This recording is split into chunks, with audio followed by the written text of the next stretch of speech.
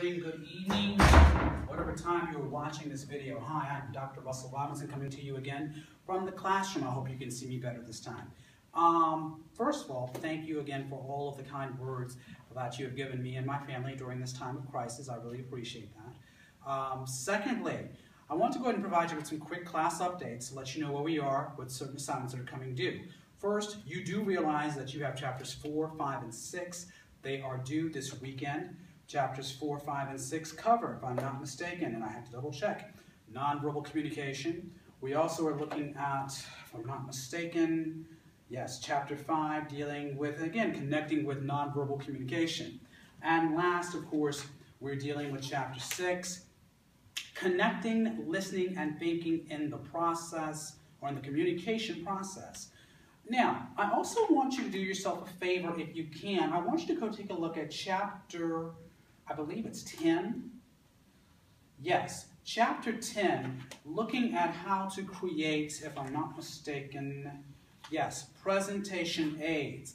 I think it's important. As a matter of fact, it's so important that I've actually decided to break up our mini lectures, actually increase the mini lectures to quite a few pieces. First, in our mini lecture 1, we're actually going to be talking primarily about how to make your outline, your effective outline for your fitness demonstration. And yes, there's a reason why I have this on. I have on my trusty, handy-dandy Spartan Beast shirt that I earned. I actually did a Spartan Beast. I've done a Spartan Sprint.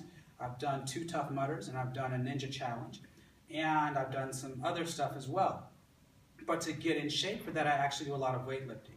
And so what I'm going to do is walk you through how to make a presentation, which goes on to point number 2 in mini lecture number 2.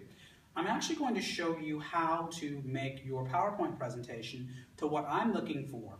And also, that's why I think it's a good idea to take a look at chapters 10, specifically, can't talk today, specifically so that you can be up to speed on why we use presentation aids and we don't read from PowerPoint presentations.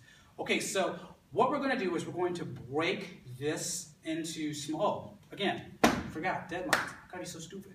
Okay, so the deadlines that we have that are coming up now, I've made some modifications to the deadlines.